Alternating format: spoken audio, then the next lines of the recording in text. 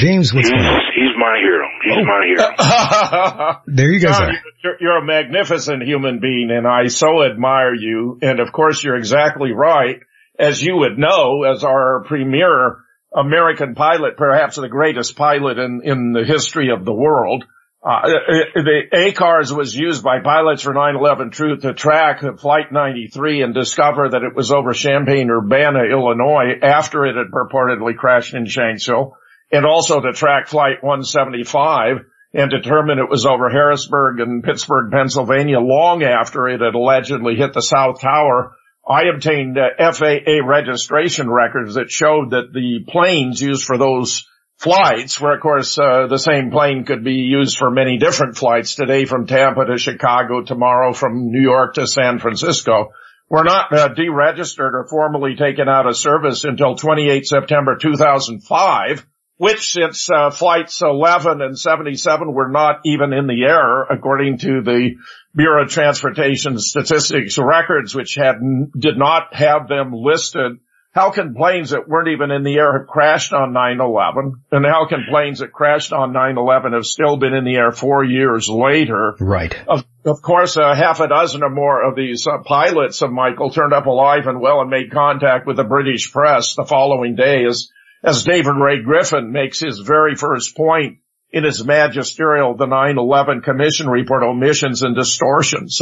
John, of course, says he may have already reported, gave a masterful affidavit for a 9/11 lawsuit in New York, in which he explained that it was aerodynamically impossible for Boeing 767s to fly at the speed that is reflected in these videos. So we know something was terribly wrong. And of course that it was a physical impossibility for them to have entered those massive 500,000 ton steel and concrete structures, given their design, where the purported Flight 11, whatever was simulating, was intersecting with 7 different floors, Flight 175 with 8, where each of the floors consisted of a steel truss connected at one end to the core columns, at the other to the massive external steel support columns, and filled with 4 to 8 inches of concrete.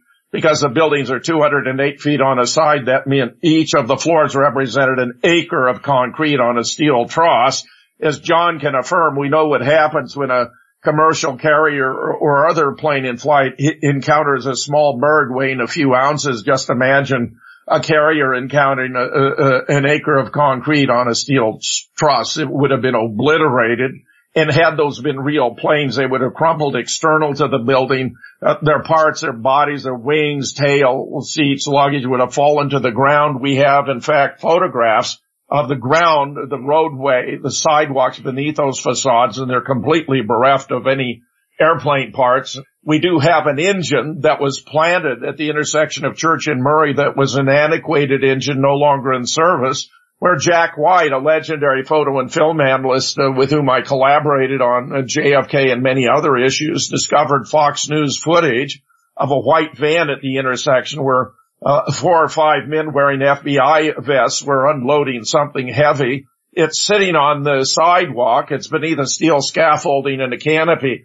Had anything that massive hit at high velocity, it would have done massive destruction to the sidewalk, which is completely undamaged. And they even left behind a dolly, which they appear to have used in moving it into position. I'm glad I don't have to update you, Jim, but I knew I wouldn't. It's just a delight being here with you, John. I just got to say, when Michael told me that you're going to be on, I was so glad to be able to join you. That's great. Oh, yes. You know, one thing I did notice about 9/11, well, just recently that just gone by here during September, of course, I noticed there was not a lot of emphasis about standing together, staying strong. Nothing of that nature existed this time around. Like previous years, we were kind of bombarded with all sorts of advertisements about standing together and being strong. This year, we didn't have any of that, really. Well, it's probably one of the things that people don't know is that when they fired that weapon from orbit, it was the first time they tried it at full power. And, of course, it destroyed everything. And several months later, when they started to rebuild, I think the the Deutsche Bank was the first one they started to rebuild. They would get the steel and concrete up, and soon after it would start to disintegrate. So what happened is whatever the specifics of the direct energy weapon was, when they released the trigger, it still went on. So what they had to do is make these reflecting pools where World Trade Center 1 and 2 stood, because water was the only thing that could be there and not just be disintegrated, and that's why they put the reflecting pools there. They may have used directed energy weapons, as John is suggesting. We have found that the U.S. Geological Survey conducted dust studies from 35 locations in Manhattan and discovered a host of elements that would not have been present had this not been a nuclear event. So it may be that they combine methodologies. We have barium and strontium, thorium and uranium, tritium, lithium, lanthanum. I mean, some of these only exist in radioactive form. And of course, we did have this massive molten metal that was there until the 1st of December, which required incredibly high heat. I mean, there's no question whatsoever that this was not done by the impact of jet planes. Jet fuel would not have burned long enough or hot enough to cause any steel to weaken, much less melt. In fact, the building's steel structure functioned as an enormous heat sink. Underwriters Laboratories had certified the steel used in the building to 2,000 degrees for 3 to 4 hours. The South Tower, we only had these very modest fires for about an hour. In the North, about an hour and a half, and their temperature was dramatically less than what could possibly have made any effect on the steel. And while we witnessed the buildings blowing apart in every direction from the top down and being converted into millions of cubic yards of very fine dust, when it's done in their footprints, there is nothing, no stack of debris. Striking contrast to Building 7, which of course was a 47-story structure that came down at 5:20, about 7 hours after the destruction of the North Tower had occurred, where it too had only extremely modest fires. In fact, it's a classic example of a controlled demolition. All the floors are coming down at the same time. They're not blowing apart. The building isn't being converted into cubic yards of dust. And when it's over, there's the typical outcome of a controlled demolition, namely a stack of debris equal to approximately 12% of the height of the original, or in that case, 5.5 floors. Had there been a collapse of the Twin Towers, you would have had, 12% of 110 floors, which would have been about 13.5 or 14 floors, but there was nothing there. In fact, I had Father Frank Morales from St. Mark's Episcopal Church in the vicinity, who was a first responder on my own radio shows twice, and on both occasions he explained how those buildings were destroyed to or even below ground level.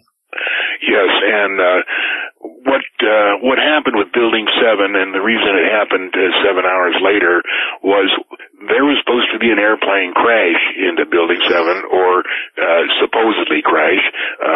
They were all holograms. But whatever they had was, for some reason, not operational. It broke, or for some reason they couldn't use it. And so they waited 7 hours, and they said, well, what are we going to do? And they said, well, I guess we can just destroy it anyway, and maybe people will be dumb enough to think that, that it just happened like that. This is wild stuff, by the way.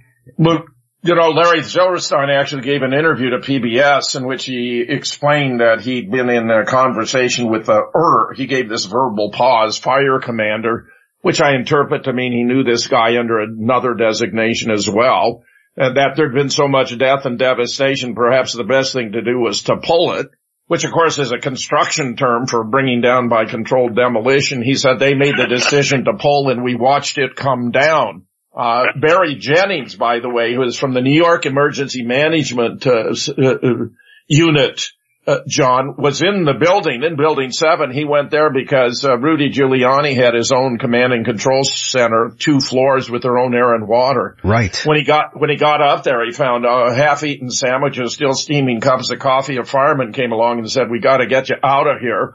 Explosions were going on while he was inside the building. A stairwell was blown out from under him. At one point, he felt himself stepping over bodies. He couldn't see them, but he could feel them. When he got out, he was interviewed. You can still find his interviews online, and explain what he'd been through just before. And as you well know, of course, the report of the 9/11 Commission did not even mention Building 7. They were forced to conduct a separate investigation. And just before its release, I'm talking about within days, Barry Jennings died mysteriously. Here was a guy who could have, based upon his own direct personal experience, have contradicted the official account. I think he was therefore an inconvenient witness. And as we know in so many other cases, they tend to have abbreviated lifespans. Yep, they go away mysteriously. And now the same weapon, direct energy, is used in Santa Rosa. I'm not sure if you've seen the videotapes, but there was absolute total destruction there. And they have pictures of the rays, the blue rays coming down and starting the fires.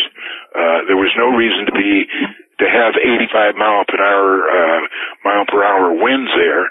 And those, of course, were created by the weapons in space, as was Katrina, Harvey, and all the other hurricanes. They've always been, they were contrived, they were made by these weapons. So you John, we're on exactly the same page went off.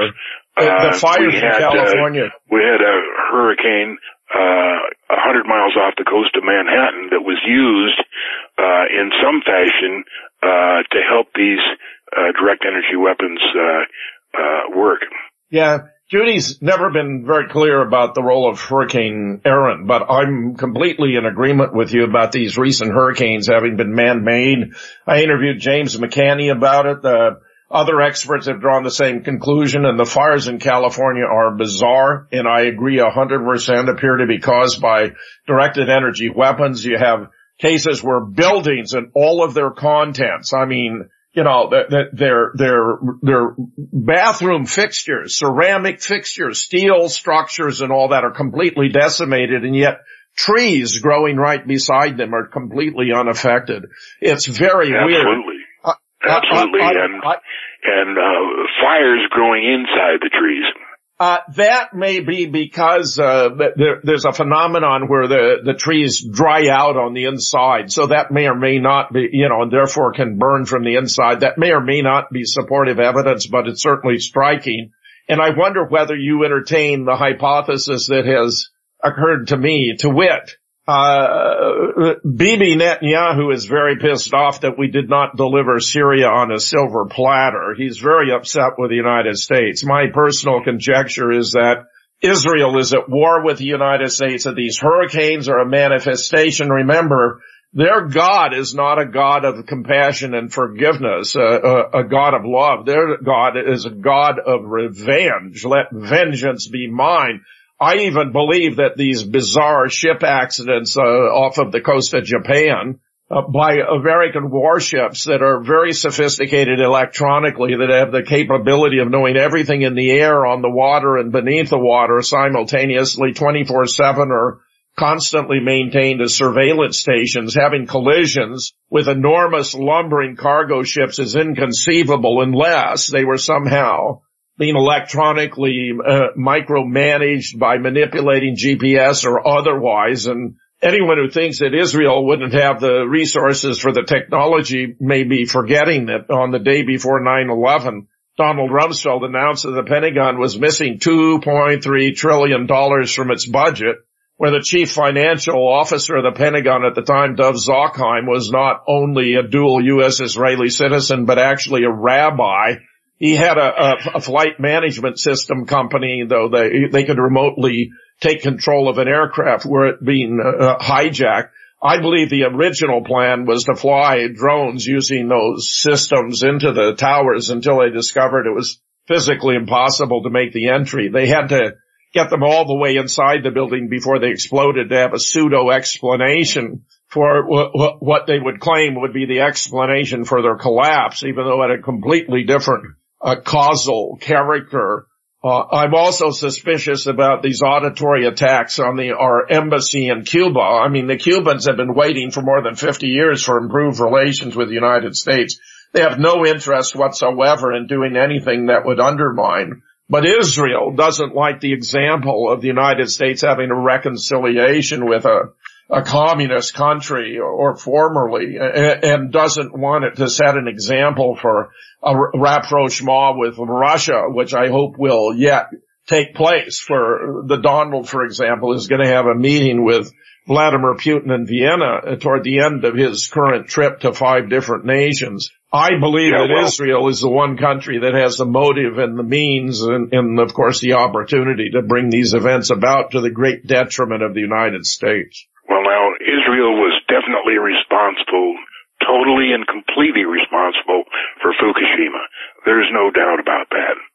And now that they've started to release the Kennedy information, they will never, ever find out or release to the public that Mossad was the one that assassinated Kennedy. And they did that on the direct orders of trying to think who the prime minister was then, David Ben-Gurion, and he resigned. That was in the summer of '63 when he gave them the order, and then then he resigned, and it took him 5 months to get the program together. As far as the CIA being involved, the only reason that you could say that the CIA was involved is that James Jesus Angleton, who was chief of station in Rome and was sent down to Israel in 1947 when the country was being formed, along with MI6, to form Mossad. Somehow, Angleton got compromised with Mossad, and when he was sent back to the United States, he was put in charge of foreign intelligence in 1960, and his whole raison d'etre was he was going to find the Russian mole in the CIA, and the fact was he was the Russian mole. In 1972, he was fired by Bill Colby, a friend of mine, and then Mossad assassinated Bill Colby. So Angleton, being in the CIA, was the one that greased the skids for Mossad to assassinate Kennedy. Well, I think that the Israel did have a motive because David Ben-Gurion was at loggerheads with JFK, who did not want Israel to proceed with the development of nuclear weapons. Absolutely. The inspection of Dimona is what Ben-Gurion didn't want. And Kennedy kept insisting on it, the inspection of Dimona. And finally Ben-Gurion got fed up and just said, do him. Well, the fact is that the plan to assassinate Jack originated in 1960 in Los Angeles when Lyndon Johnson forced himself on the ticket. Jack had already invited Stuart Symington of Missouri to be his running mate. Bobby went by the Johnson suite to extend a pro forma invitation, which he expected Lyndon to decline. Was astonished when he jumped on it. He threatened to expose that Jack had Addison's disease, wasn't expected to live a long, healthy life, that he had dalliances with beautiful women, some of whom were spies for East Germany, and moreover, if he were not on the ticket, then any legislative proposal sent down by the White House would be dead on arrival because he'd blocked them in his position as the powerful Senate Majority Leader. Jack and Bobby tried to figure a way out, but were boxed in and had to accede to Lyndon's request. When one of Lyndon's powerful, wealthy backers learned that he was going to help elect JFK president, he burst into the Johnson suite cursing and swearing. Bobby Baker took him into a bedroom and explained what they had in mind. He came out all smiles and said he thought that was an excellent plan. Bobby would later declare that Jack would not live out his first term and would die a violent death. Lyndon actually sent his chief administrative assistant, Cliff Carter, down to Dallas to make sure all the arrangements were in place for the assassination. But I certainly agree that Israel, along with the CIA, the Joint Chiefs, anti-Castro Cubans, the Mafia, Eastern establishment surrounding the Feb and the Texas oilmen, were sponsors of the assassination. They wanted JFK out.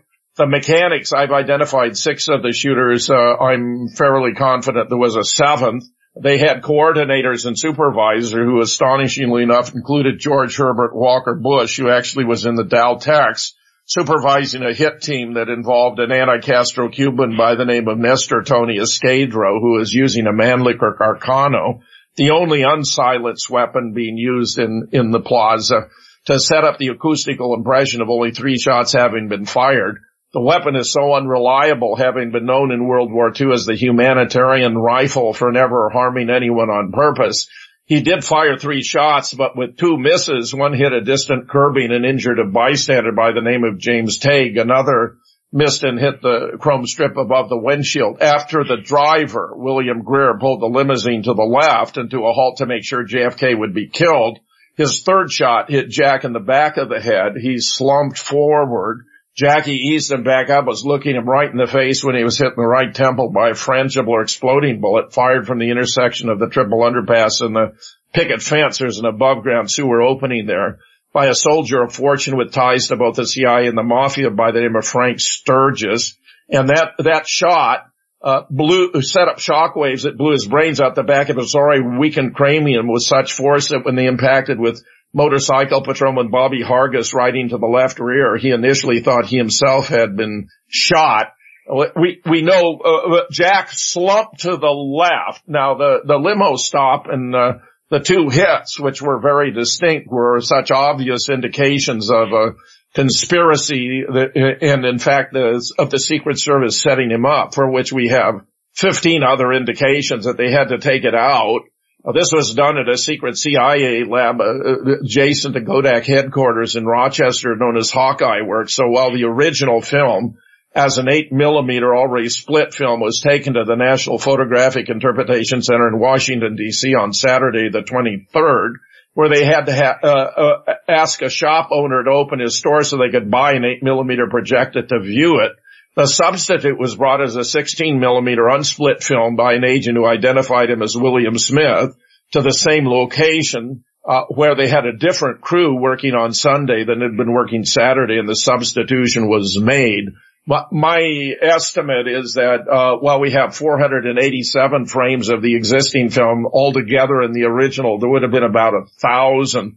They took out about 100 of the presidential limousine turning from Houston on to Elm, where, by the way, the vehicles were all in the wrong order. The president ought to have been in the middle. This is one of the most telling indications of how they set him up. They put him out front so there'd be less confusion on the part of the shooters as to his location, but the driver swung out too widely, nearly hit a concrete abutment. He had to pause and get back into line, which I think would have shaken the confidence of the American people and the ability of the Secret Service to protect him. Plus, after the driver pulled the limo to the left and to a halt, a lot of activities ensued. Bobby Hargis parked his bike, got off ran between the 2 vehicles, which would have been impossible had they still been in motion up to the grassy knoll, because he thought that was the origin of the shot. Officer Douglas Jackson, riding on the right side, actually rode his bike up the grassy knoll until it fell over and then proceeded on foot. Meanwhile, 5 Secret Service agents surrounded the building. This is the time when Clint Hill rushed forward, by the way. Jackie climbed out on the trunk after a big chunk of Jack's skull and brains.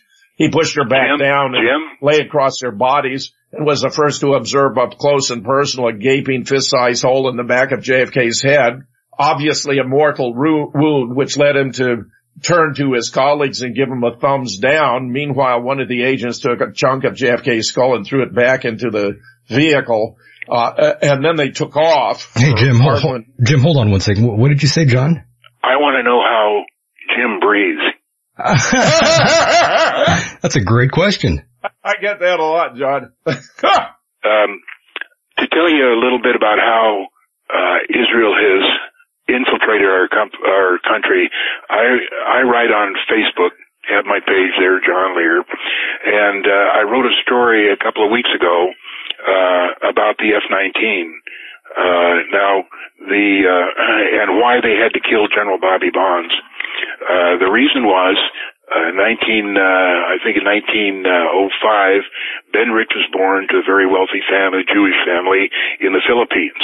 And when he got to a college age, they sent him to the United States to go to University of California and UCLA and University of California at Berkeley, where he got his engineering degree.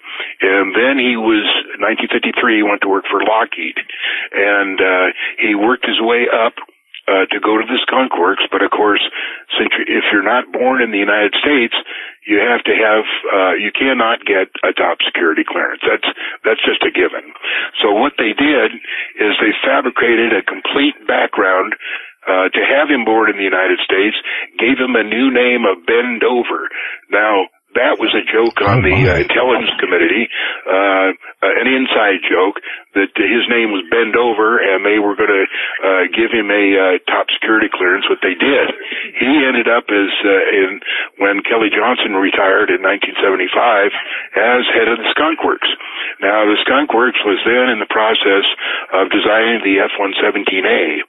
And what Ben Rich did was create the F-19. There was 64 of them made. 32 of them went to Israel. The rest went to the Navy. And what they did, how they did it, is they wanted to see if they could build all 64 of the F-19s without any money from Congress or the Pentagon. And they pulled it off. And the way they did it is everything that they needed for the F-117A, they ordered a double amount. In other words, if they needed 2 engines, they ordered 4. If they needed 2 sets of landing gears, they ordered 4. And so they were able to build that airplane without anybody knowing it. And then accidentally one day, General Bobby Bonds, who was head of the F-117A program, was in Ben Rich's office, and he saw a door with a lock on it that was specific only to the Navy. And he asked Ben Rich, what's in there? And Rich said, I can't tell you. And Bobby Bond said, you tell me, or I'm going to get a crash X and I'm going to go in there myself. Ben Rich had him sign some accidental disclosure forms, let him in, and Bobby Bonds became aware of the F-19 and what was going on there. So that was in 1978. In 1984, as the airplanes started to come online, the F-117A went to the Air Force, and the F-19 was sent to the Navy and Israel, and they couldn't afford for anything to leak out about this airplane, so they had to kill General Bonds. And the way they did it is where they invited him to Groom Lake. Now, Bonds already had a clearance to go to Groom Lake, but they invited him to Groom Lake to fly the F-19. And Bonds got in the airplane, took off from Groom Lake, headed to the south, and when he got to the southern limit of the Nevada test site, he started a left turn, and they were able to discontrol all of the controls in the airplane, ailerons, except for the elevators, and they pointed that straight down, and General Bonds crashed at 450 miles an hour into Little Skull Mountain there, and that solved their problem of General Bonds accidentally telling anybody about the F-19. Ben Rich was the highest Mossad spy west of the Mississippi to be in control, and he was the head of the Skunk Works. He knew all of the what was going on, all the secret programs, the whole thing, and I think he died in 1995, so I don't know who's in control now. Well, we sure agree about the role of Israel here, which is massive.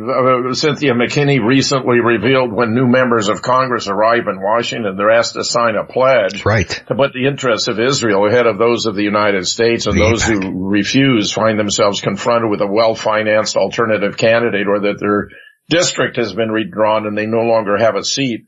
Cynthia was able to overcome those obstacles, but others, even including Dennis Kucinich, have not.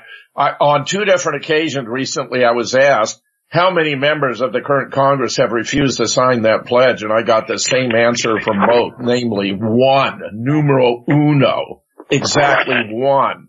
I mean, it's a complete disgrace. JFK, of course, had required the precursor of the AIPAC, the American-Israeli, they call it Public Affairs Committee, correct, which was the World Jewish Congress, to register as a foreign agent, but no president since his assassination has been so bold. They obviously are an agent of a foreign government and by far the most powerful lobby in the United States. When two brilliant scholars, one from Harvard and one from the University of Chicago, published a book about the Israeli lobby, a massive tome, very scholarly, demonstrating conclusively the extraordinary control that Israel exercises over our Congress. They were attacked. The book wasn't praised as a revelation, which of course was shedding light on the actual power structure of the United States, but rather they were pilloried for what I suppose they were accused of anti-Semitism or any of the other obvious canards that are thrown at those who expose the role that Israel is exercising on our government. Right. By the way, John, I just got a quick question here from one of the listeners. They're asking, how is it that Lear feels safe to talk like this? I always wondered. You know, I've been asked that question so many times. All I can say is I'm probably protected. Now, I don't know why. They should have eliminated me a long time ago, because everybody else who even knows less than me and doesn't go around talking about it are wiped out. They're killed. But here I am, still kicking. Still kicking. Right. Now, I'm not in very good health, but I'm still alive. I'm 74 years old. And I can't walk anymore, but I spend most of my time posting on Facebook and telling all my stories. John, possibly you and Michael discussed this before, but the holograms that were projected. Oh yeah, let's get into that, because John does have a lot. The North and the South Tower. Right. I even have a page from an Australian manual for an airborne holographic projector. There's a fellow in the UK, Richard Hall, who's done what he's labeled his Flight 175, the 3D radar study, where he explains how he arrived at the conclusion. But the projecting plane appears to have been 1,200 feet to the side. It wasn't observed. Apparently the sound of that plane was mistaken to be the sound of the hologram. Would that have been an F-19? Would it have been a stealth fighter? The plane was flying, of course, too fast, as you observed in your affidavit already. Do you have an idea as to how it was, what plane was used to project it? Okay, what's the question again? What plane do you believe could have been used to project the holograms at the North and the South Tower? Right. Oh, I don't know. I don't know whether they needed a plane or not. Some people believe it was a E-4B. No. This is a small plane. It wasn't visible from the ground, but he has radar tracks, John, that actually tracked the plane projecting the hologram. That was one of the results of his study. He had used the videos, and there were like 52. He'd found there were like 27 that were sufficiently precise. You could plot the location and time for the plane, for example, 175 approaching the building. He found that NIST had a similar plot they claimed was based on radar data, but it didn't look right to him. He did a study and found there was radar data, but it was for a plane that was 1,200 feet to the side. Of course, you're not going to have radar data for a hologram because it's not a physical object that will bounce back radio waves. So there was a real plane flying 1,200 feet to the side that was projecting the hologram to preserve the integrity. It had to fly faster than a Boeing 767 could fly at that altitude, where pilots have also concluded, as you have yourself, that the plane, had it been a real 767 at that speed, at that altitude, would have physically come apart. So I'm just speculating on, could it have been a stealth fighter like the F-19 that was used to do the projection? No, they didn't go very fast. They went about Mach 0.85. They didn't really go that fast. But, we had holograms back in the early 60s, and it's been developed to the point where they can do anything they want. That's how they hide the new secret bases. Now, the base in northern Nevada where the black triangles fly out of is totally invisible by these machines that can put in whatever they want as ground cover. For instance, if the airplane or if the airport is in a forest, they can make it a forest. If it's in the desert, they can make it a desert. And the pilots tell me that going into these places, they're radar vectored down to about 200 feet, and then the ground, they said, John, it's like a zipper. As the zipper opens, the field is totally visible. They land, and then the cover is zipped back up. The same thing they have for the Nevada test site, which incidentally is now totally has the same security regulations as Area 51. In other words, when you go to work anywhere in the Nevada test site, you get the same stuff. You're weighed going in, you get facial recognition, eyeball recognition, everything. And so that whole place is being taken over for something. Now, the new base that's been built maybe 10, 15 years ago, and I had the I was a pilot up at the Nevada test site. My job was to fly the perimeter of the test site before the underground nuclear blast, and the reason was that if it vented, I was supposed to fly through the vent, the smoke, and take the readings and then take it back to McCarran. So I had a view of a lot that was going on there, not Area 51, but a lot of other things. And one of the things I saw was in the Paiute Mesa, one of the mountains was totally white. And only years later did I realize what they were doing. They took off the top of the mountain, put in a total base underground there where 2,000 or 3,000 people work, and then put the mountain top back on. They have for 12 miles north of there, they have two brand new runways oriented northeast and southwest, and those are to test new airplanes. That thing is totally invisible by anybody who's looking from the air. You absolutely cannot see it. And it's absolutely halfway between Groom Lake and Tonopah test range. Now, here's the interesting thing, Jim, is they had to figure out a way to get 2,000 or 3,000 people up to work. This place I call Sandia. Now, it may have a different name now, but the reason they called it Sandia is because if they gave the base a new name, it would obviously mean that there was something new going on. So what they do for all secret projects now, they give old names that are used everywhere else. For instance, Sandia, there's a Sandia Mountain Range, Sandia Corporation, Sandia everything. And so if Sandia is accidentally mentioned, somebody said, oh, I know that place. That's in Albuquerque. But, so that's why I think it's called Sandia. Now, here's the interesting thing. They have to get 2,000 or 3,000 people up there. How do they do it? They can't do it with the 737s that work out of special projects at McCarran, because they would have to get new airplanes, and they don't want any indication that there's a lot of people going anywhere. They can't have them drive up. It takes too long. They can't have buses. It takes too long. So what they did is they built an underground maglev subway. They can go from it's under the main terminal is under the Luxor casino. It goes to the Bellagio to pick up other passengers, and then it goes direct to Sandia in about 15 minutes. Now, the way they did that, and it's interesting now because there's a new casino being built right where all this construction was going on. I think it's called World Casino or something like that. But what they did is they built a 50-story casino called Echelon. And they put in the construction there of steel frame all the way up to the 50 stories.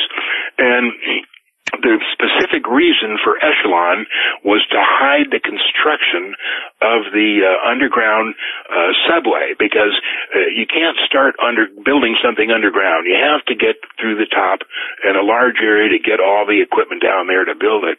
And Echelon was specifically so that the people from the Strip or anybody else could not see what was going on. They had CIA sharpshooters stationed all around Echelon, and the workers were told specifically specifically, under no circumstances do you look over the side of what's going on. If you do, you'll be shot. And that was what their job was. So the original entrance to the subway was the gift shop at the Luxor. Oh, but then, they had to get so many people that they had to get other entrances. Now there's a walkway from Special Projects at McCarran that goes over to the terminal under the Luxor. The reason they used Bellagio is because the massive underground parking there was a place where they could hide that many cars of people going to work. The people going to Bellagio, they go into a secret room, get into a secret elevator, and takes them down 100 feet to the subway there. And then they get off into to go to Sandia.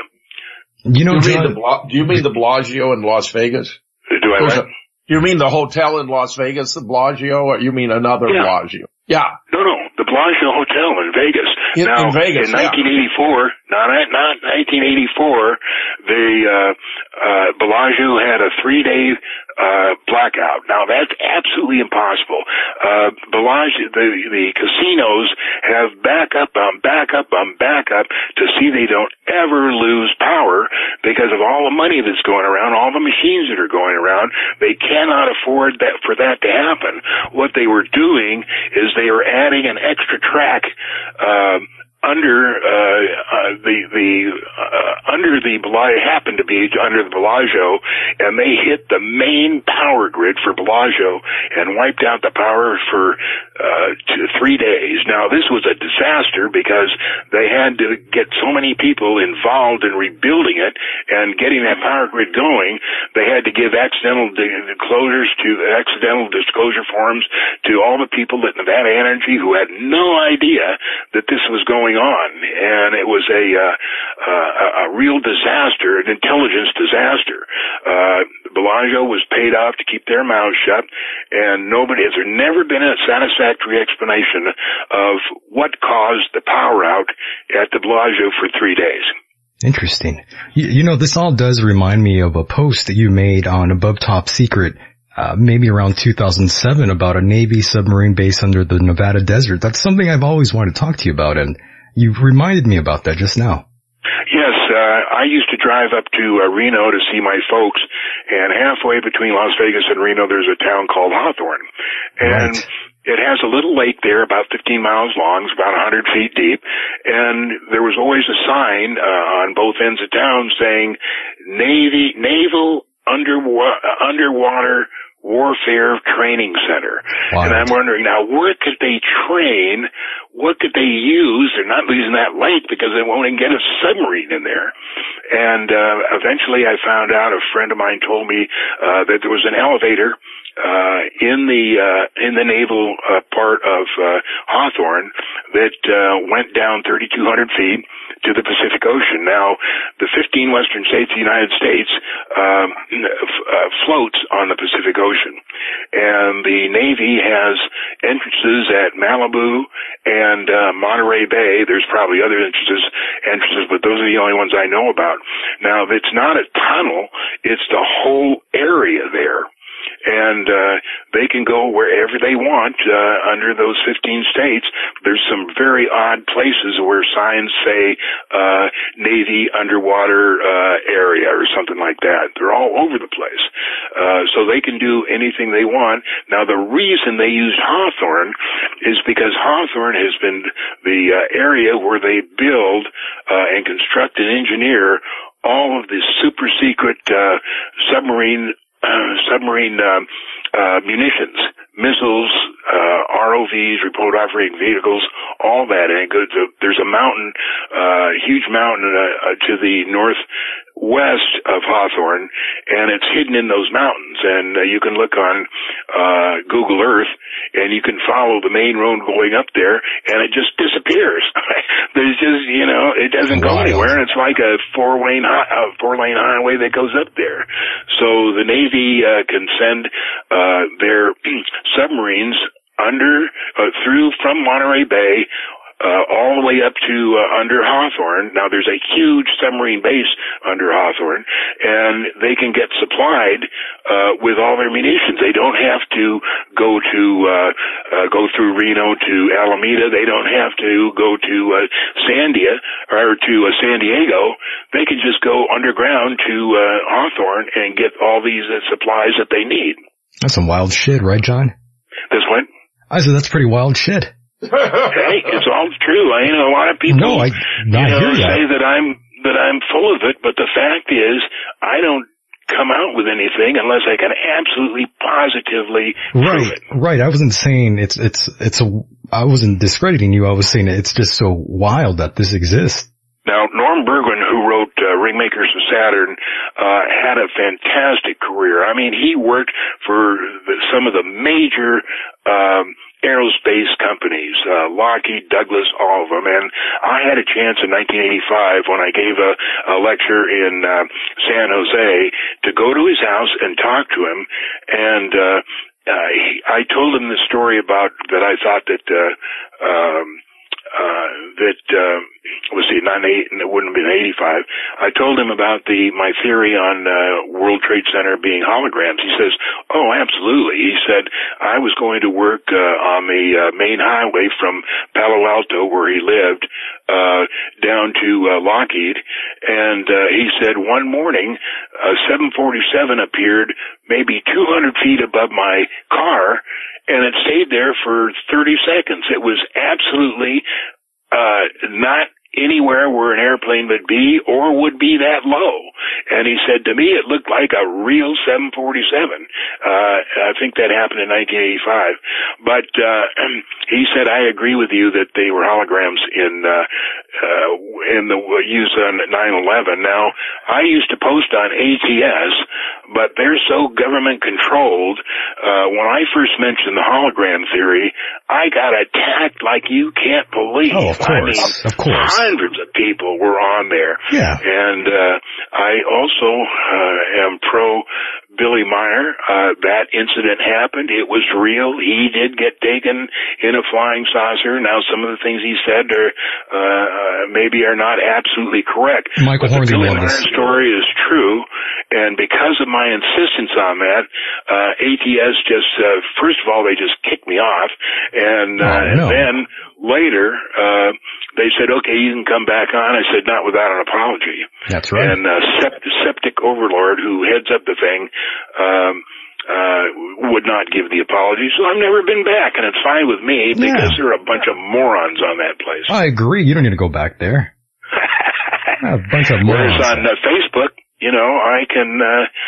I can say what I want, and people are willing to disagree. There's plenty of trolls on there, and as long as they can back up their disagreement, I'm willing to let them on. But if they just go on and off about stuff they know nothing about, then I'll go ahead and block them. Right, and you usually know who knows something or not. It's quite obvious. By the way, speaking of your Facebook page, I especially like your photos with Bob Lazar. Yeah, I talk to Bob every week, and he saved my life twice in the past year or so. I was taking oxycodone because as my health deteriorates. I had an accident in 1961, June 24th, in Geneva, Switzerland, and I accidentally spun in. I broke both legs in 3 places, crushed my heels, crushed my feet, crushed my neck, lost all my front teeth, had a concussion, broke both sides of my jaw, and I barely lived. The doctor said I would never walk again, but fortunately I wanted to fly so bad that I worked through all of that. But now, in 1974, things are starting to rapidly deteriorate, and I needed some pain relief. So, the DEA this summer made an edict that all people taking opioids had to cut by half in the first month, and then half of that in the second month. And so not only that, but you can't have your regular doctor do it. You have to go to a pain management specialist. So I go to a pain management specialist, give me urine sample, they give me a prescription. 2 days later, they called my wife and said, your husband's testing positive for methamphetamine. We can't have him in our program anymore. Oh, my God. Now, that is so absolutely ridiculous. I haven't left my den in 8 years. I wouldn't even know how to take methamphetamine, much less how to get it. So somebody spiked it. And the reason is because if you have too many medical problems and you cost them money, in my case it was over $500,000, they decide to eliminate you, to kill you. And so the people where I had my insurance program were in on it. And fortunately, about right after I had that urine sample, my doctor takes it to a pharmacy, which is totally legal under the HIPAA Act of 1996. You cannot do that. You're liable to a $250,000 fine. But this doctor took it to the pharmacy. I was no longer able to get any pain medicine. The company writes me 2 days later, and they says because I'm taking illegal drugs, they're dropping me from the program.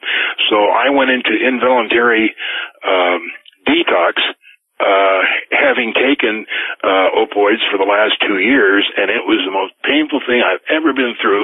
I got no help from anybody at all, and I talked to Bob all the time, and during this time I called him and I said, I'm done for, Bob. And he says, let me work on this. So he did some research and found out there's a vitamin called Kratom that comes out of Portland.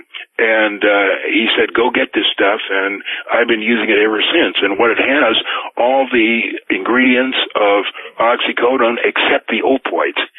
And then a couple of weeks ago, I had in my 74th day of a detox, I started feeling extremely weak. I couldn't use my hands. I couldn't even use a TV clicker. And I called him and I said, Bob, I don't know what's wrong, but I'm not going to be able to make it. He said, let me work on it. So he called back and said, go get this stuff at your grocery. It's called 5-HTP, and it's specifically for people who have already been through 60 days of detox to help get their energy back, and that's been working for me. So very nice. I talk to Bob all the time. We've been friends for years. He's my best friend. He's a Jew, so anybody that says I'm anti-Semitic, I tell him, to go take a flying leap. That some of my best friends are Jews. That's so funny. I really love Bob Lazar. He's someone I've always wanted to get on the program, and I'm glad you still talk to him, and I'm glad he's helping you. All the time. And he saved my life. Yeah, he's a really good guy. So John, anyway, I'm working through this. I don't know whether detox could last as long, but I'm working through it, and I'm still, like I said, I'm up. But that's about it. What about medicinal marijuana? What about that? That's good. It's good for some people. It doesn't work for me. I don't like it. I don't use it. But I have no problem with people that do. I'm amazed that it got approved in some states because that's the cash cow for the government. Yes. Right. All illegal drugs are. So the DEA tried to outlaw Kratom, which is just a vitamin. It has no opioids at all in it, but they didn't like it. So they got so much protest a year ago that they backed off. Yeah. Go ahead, Jim. Oh, John, I just wanted to ask, I'm sure you heard about the event with the USS Cole a couple of years ago in the Black Sea, where a Russian Su-29 approached and all their fire direction, all their computerized system were frozen in place. It made repeated passes. There were many sailors got out of the Navy because they could tell now that, the The Donald Cole was a Donald Duck. It was a sitting duck. And I'm just wondering whether this capacity possessed by the Russians to take control or neutralize all of our computerized systems aboard our warships has come to your attention. I didn't know that. I believe it. This supposed Cold War, the Russians never existed. We were friends of the Russians all the time and still are.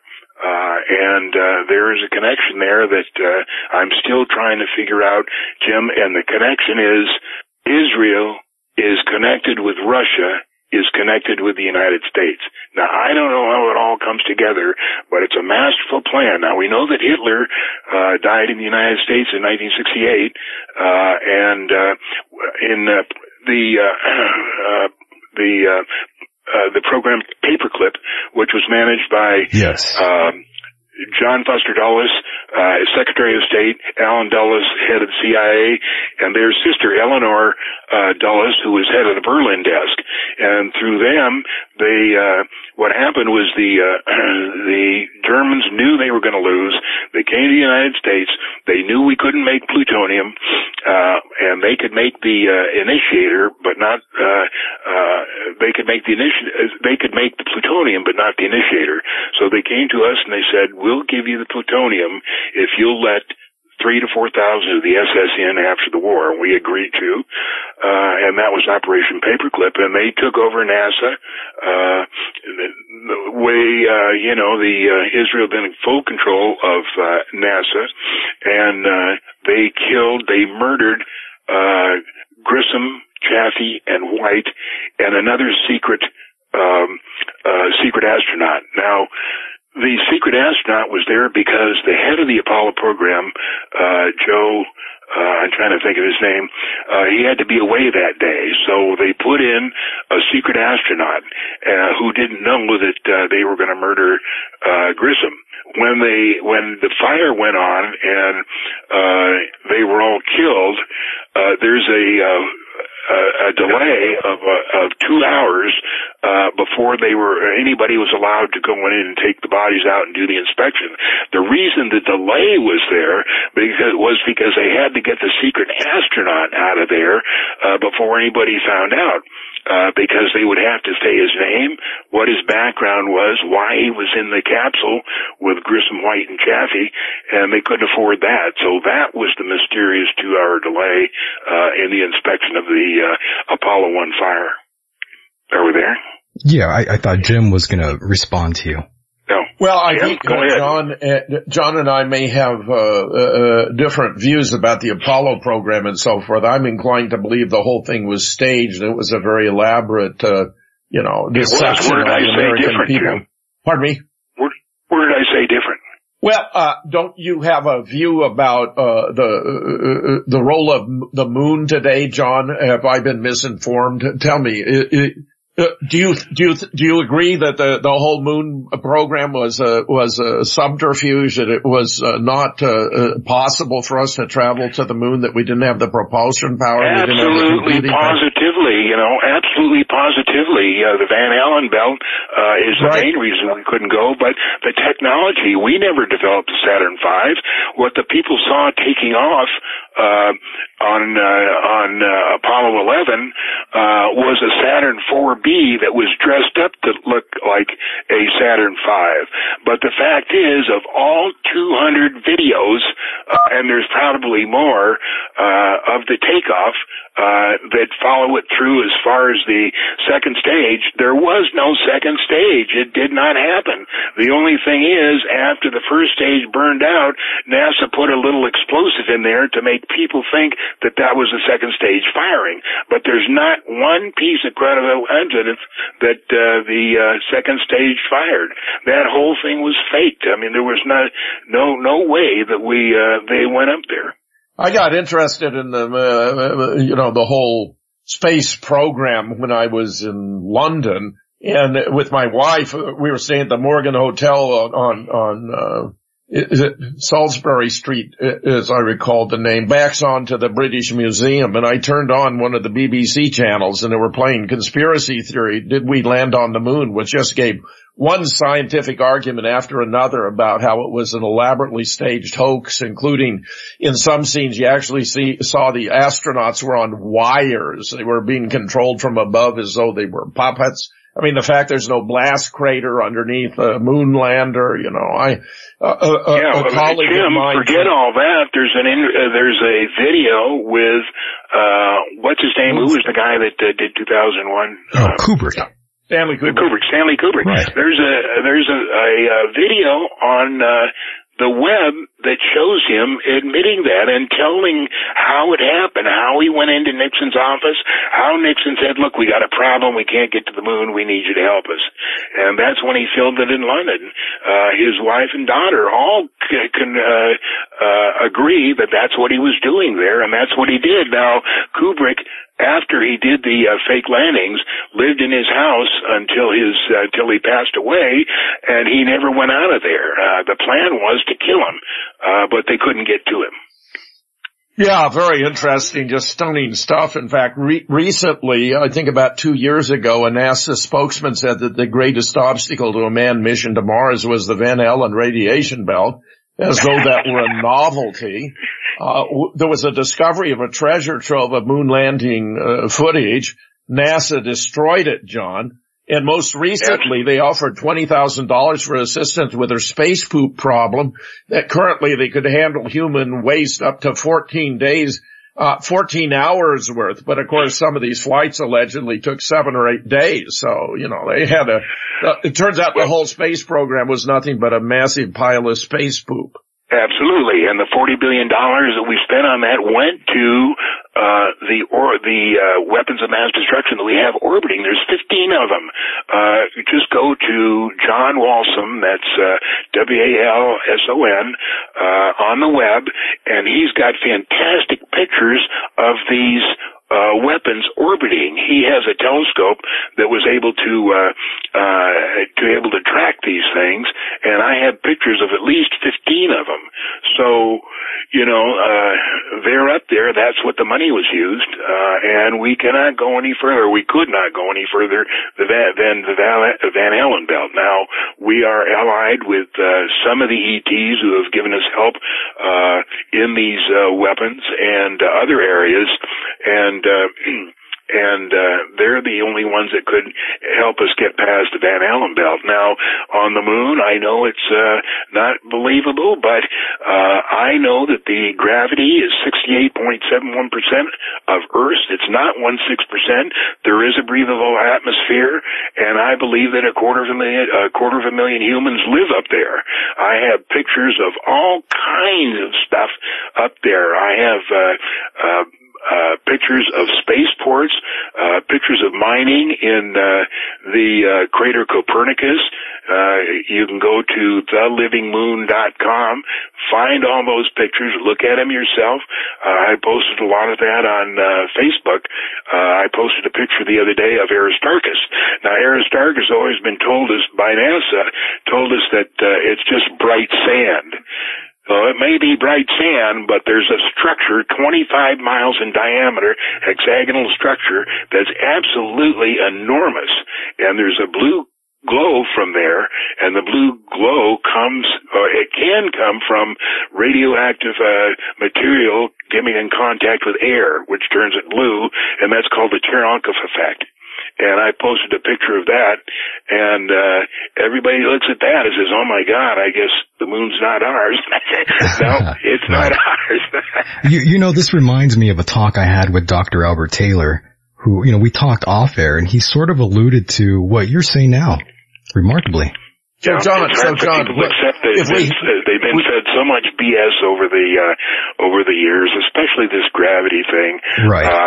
Now there's a lady called her name is Perry Spalter. She wrote the gravitational force of the sun in 1993, and she absolutely proves mathematically, scientifically, and every other way that Newton was wrong. There's no gravitational pull in mass, and because that's true, then everything that came up with both general and special relativity theories. All of that is out the window. There's not a shred of truth of any of it. Oh, man. John, let me ask you this. I mean, if we've had to fake the space program and traveling to the moon in 1969, 1970, how are we able to maintain bases there now? What is the mode of transportation? Did we succeed in discovering how to do this subsequent to the original space program? Or is there, what makes you think we have a base there? Yeah, but how did we manage to get there to develop the base? Yeah, what makes you think we have a base there? Oh, I thought you were asserting we did. No. I said there's 250 million humans up there, but they aren't from Earth. They're from somewhere else. This is an alien base. Absolutely. Because, I mean, the temperature variation is like from 350 above to 350 below. I mean, you know, this is a there's huge no, that's all, very Jim, that's all environment for human beings. Jim, that's all BS. Don't believe any of that stuff that NASA says. Howard Menger went there in 1956. The moon people have taken hundreds, thousands of people from Earth up to see and take a tour there of 2 weeks showing all the stuff they have. But of course, they're not going to say anything because nobody would believe them. But Howard Menger went up there in 1956, came back. He became a confidant of the Pentagon, and he's the one that when I got interested in the moon stuff, I wanted to know the true color of the sky, and he said it's saffron yellow. And I said I sent him a 6 swatches of different colors of saffron yellow and had him mark the one that the color of the sky was. And I have that posted on the Living Moon. That he did that. Now, he's passed away now. He had a website, and apparently it's not going anymore. His daughter used to run it. But Howard Menger went there. On one of the trips that they gave him was out in the desert on a high-speed maglev train or whatever it was. He said, train that ran on a copper highway. He said when they were in the desert, they opened the doors and they were allowed to go out and see. Yes, it was hot, but it wasn't any fatal hot.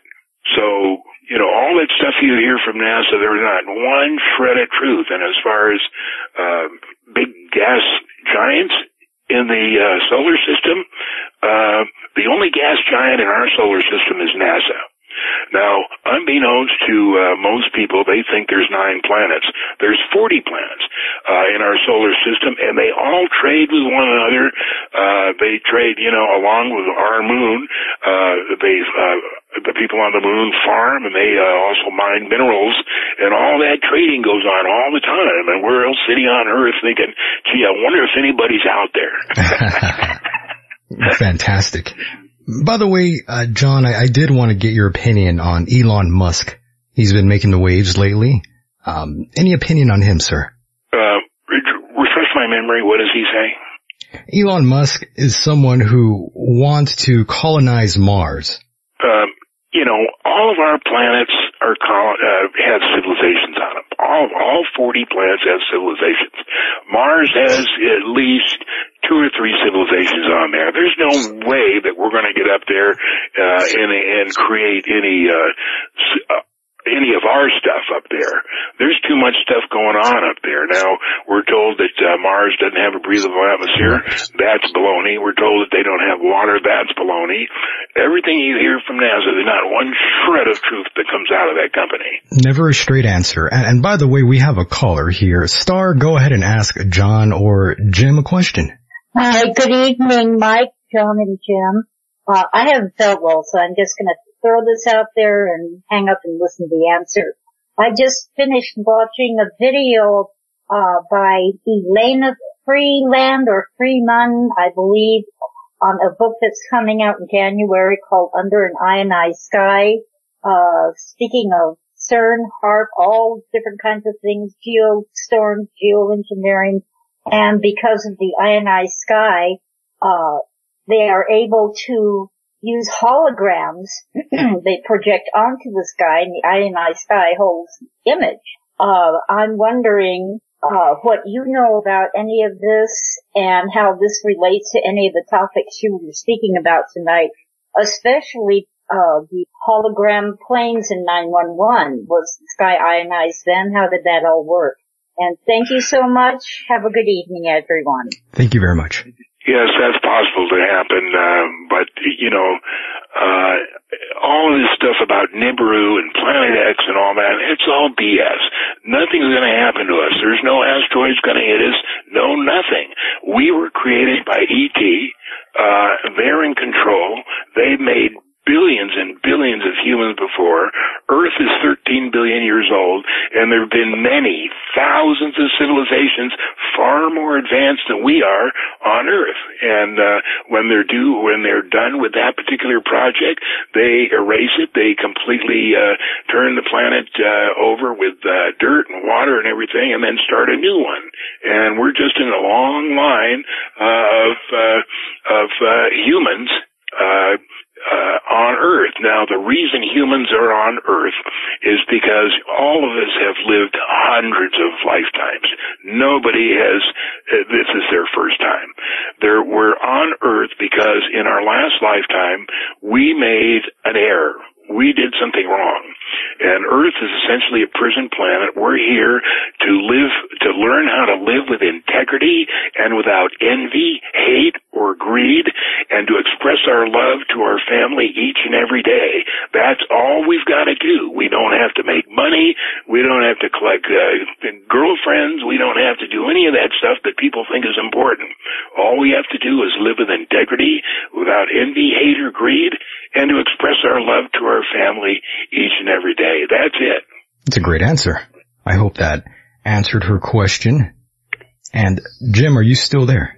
Well, I'm old-fashioned compared to John's paradigm. Mine is far more traditional of an Earth that's approximately 4.5 billion years old, where gravity is a bona fide phenomenon qualified by Einstein in special and general relativity. So John and where evolution was the origin of life on Earth, but I'm fascinated by John's declarations, which I'm not in a position to verify or confirm.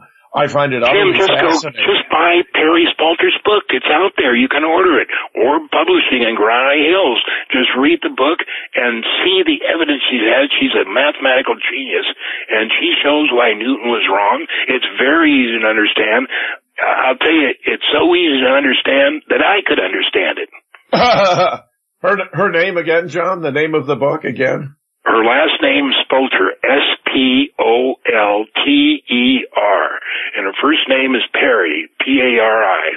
Yeah, I'll look into that. And by the way, John, are you in your infamous lair while we're conducting this interview? Yeah, I'm always in my infamous lair. I love that place, by the way. Looking at the photos now, has it changed over the years at all? Yeah, I just finished doing the hallway completely. On one side of the hallway is all of the nice letters I've gotten from people, and the other side is just all the great pictures I have on the moon. I have the spaceport there. I have pictures of all kinds of things. I have pictures of landing in Mogadishu. You know, I was the first one to be in Somalia in 1977 when we went there. I say the U.S. When I say we, I mean the U.S. Yes. What happened is the traditionally supported by Russia, East Bloc countries, and for some reason the Russians decided to support the Ethiopian rebels, and this made Somalia so angry that they kicked the Russians out. We went in there, and what we wanted was Berbera, the deep water port on the mouth of the Gulf of Aden that leads up to the Red Sea. The reason that's important is because it's the Straits of Hormuz to the north, where all oil comes out of. If that's ever blocked for some reason, all of the oil has to go down to Yanbu. That's Yanbu. On the coast of the Red Sea, and then all the oil will have to go out through the Gulf of Aden. So it's important that we have a presence and port, Berbera, on the Gulf of Aden. Now, I was the first one in 1977. I got a call from a guy John, we need a 707 captain. Can you work for us? And I said, yeah, what are we doing? He said, I can't tell you. I said, okay, well, he said, go to Frankfurt. And he said, check in the International Hotel there, and I'll call you. So I said, well, how am I supposed to get paid for this? And he said, I'll have cash for you then. So I got a plane to Frankfurt, went there, checked in the hotel. I get a message, go down to Lufthansa, 10 o'clock in the morning. There's a flight to Budapest, and everything will be handled. The ticket's paid for, everything. So I go down there and find 8 other of my fellow pilots who I didn't know were there are doing the same thing. So we go to Budapest. We get, Americans aren't supposed to go into Hungary, but there was a CIA there walking us through. We went to the Hilton Hotel, we checked in, and there's a phone call, go to room such and such at 8 o'clock. And so we all go up there, and there's a guy there, his name is Hank Wharton. He was the premier State Department gun runner of the 70s, and he gives us a briefing, and he starts out, now, welcome to Budapest. Buda is on the north side of the Danube. Pest is on the south side. You'll find that in October here it's going to be a little cooler, but it's still pleasant weather. Da-da-da-da-da.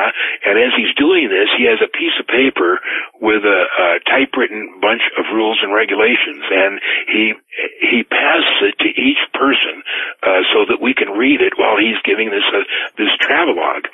And it says, common stuff like don't trade money on the black market, don't tell anybody why you're here, that kind of stuff. I still have that captain's brief, and it's in the hallway on the table there in my scrapbook of interesting things. So he finishes the briefing. He says, now come on, I'm going to buy you dinner. So we go out, and he takes us over the chain bridge, that famous iron chain bridge that crosses the Danube.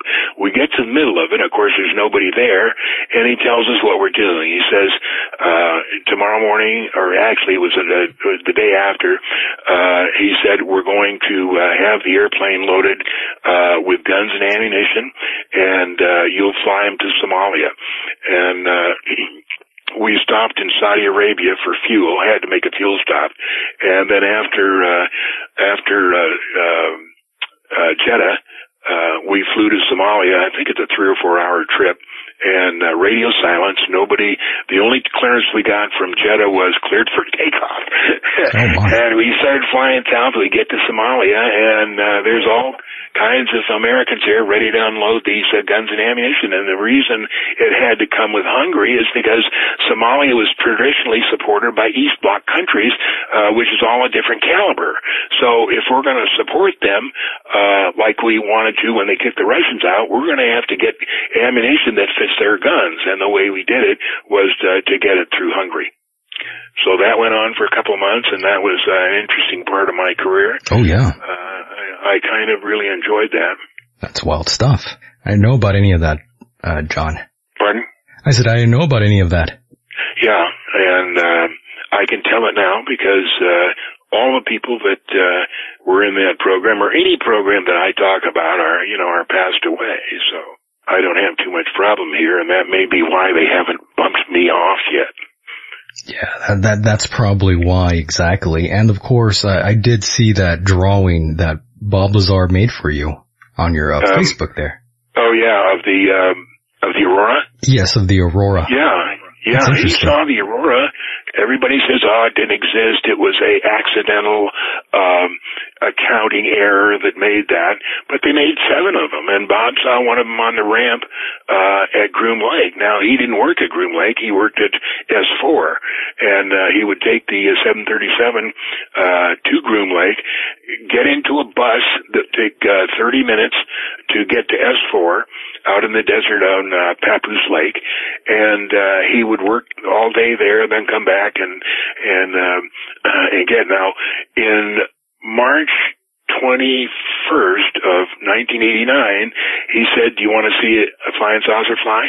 And I said, yeah, how can we do it?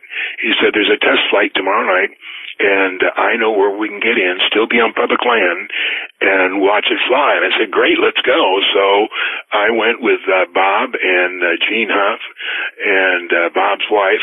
We go up there, get there about 9 o'clock.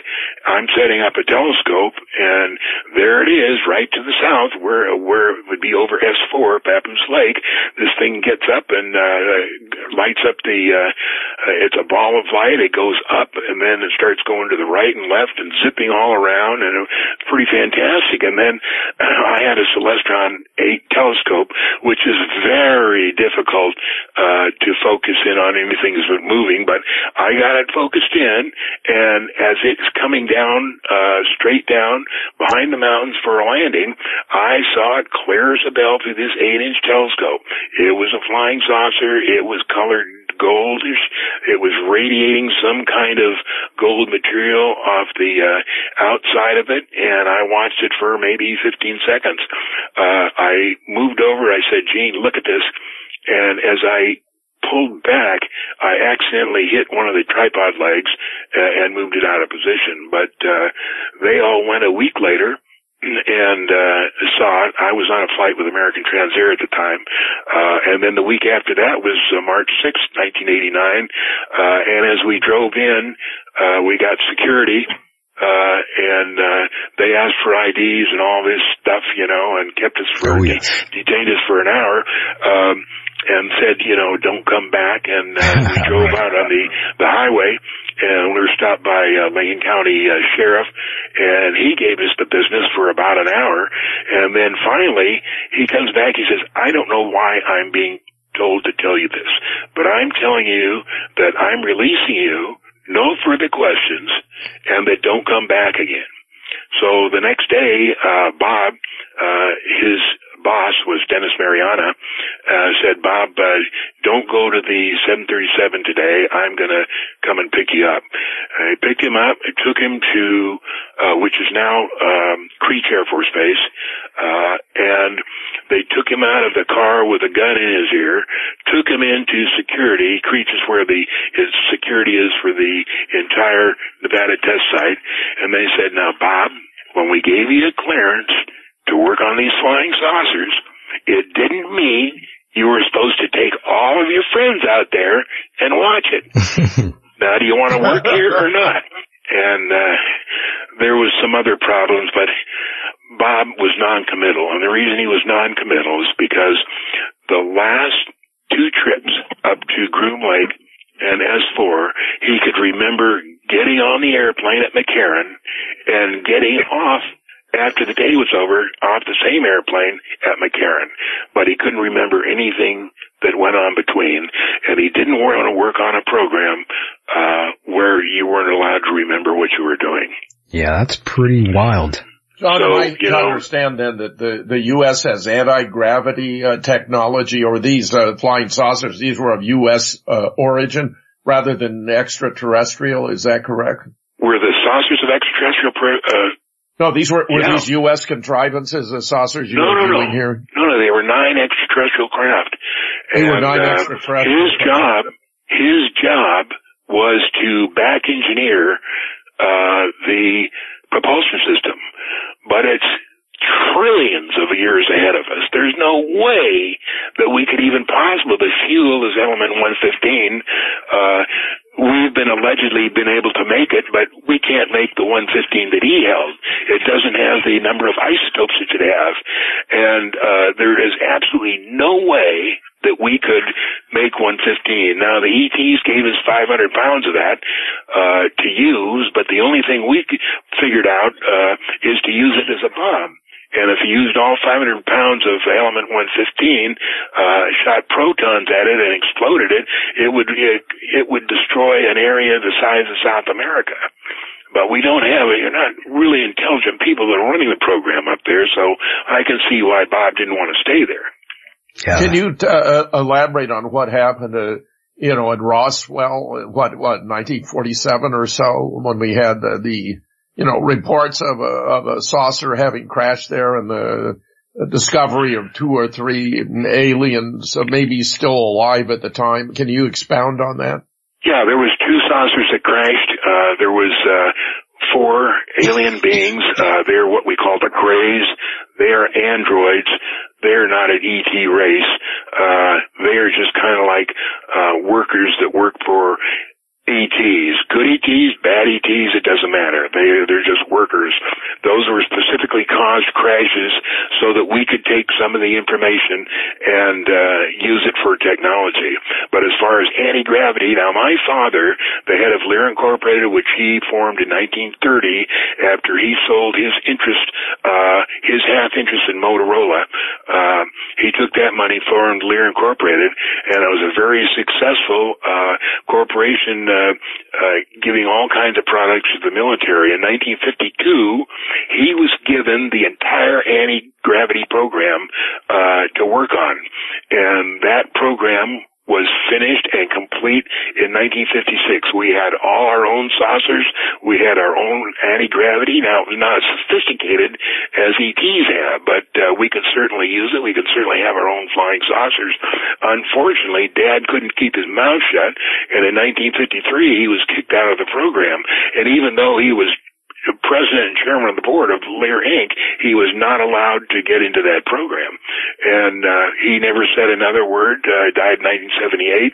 And I'm sure that the briefing they gave him was, now, Bill, you're talking too much. You're no longer in the program. If you say one more word about it, we're going to kill Moya, his wife. We're going to kill your kids. We're going to kill your grandparents. We're going to kill your parakeet, your dog, and everything else. So Jesus. Keep your mouth shut. And he never said a word. That's pretty heavy. Yeah, that's the way they threaten people today.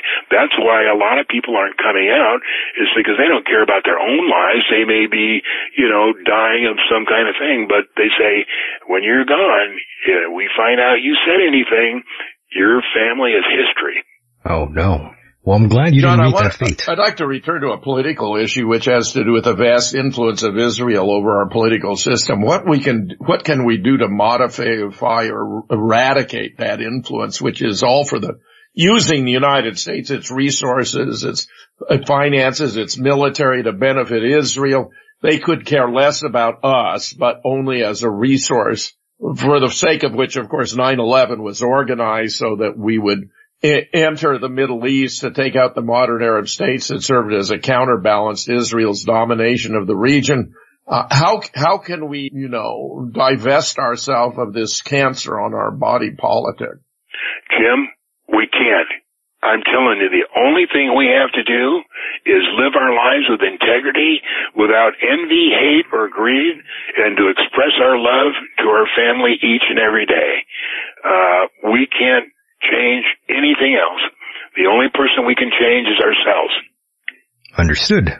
And I do want to apologize. I wish I could go on longer, but we are coming to a close here. Jim, if you have any more questions to ask, please feel free to do so. And once again, I do thank John for being a part of the program. Oh, yes, terrific. I mean, John's an invaluable resource. He's a national treasure. He is the greatest pilot the world has ever known. He has realms of information about, matters of which I am completely unaware, and I just find all of this utterly fascinating. Oh, it was amazing. I'm going to have to bring him back. I just wanted to say, Jim, it's an honor to be on with you and to listen to you and talk to you. You've been my hero for a long time. I haven't read the book yet on Sandy Hook, but I intend to shortly. Well, the original, John, is actually downloadable for free because Amazon banned it less than a month after it went on sale on the 22nd of October, 2015. That's what I can afford if it's nothing. A representative from Inside Edition said they wanted to interview me, but it was a ruse. They said they needed a pre-interview, and I found myself in what I'm convinced was a basement in Langley where I was being grilled about the book, and after I convinced them to blown the case out of the water, they made the decision to ban it. But I released it immediately for free as a PDF, so you can get the first edition of the book, John, for free.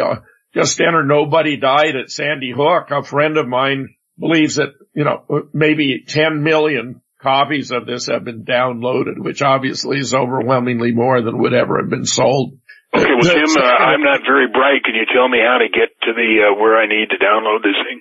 Just go onto your browser and just enter the title. It'll automatically show up, John. I could just. And the title is?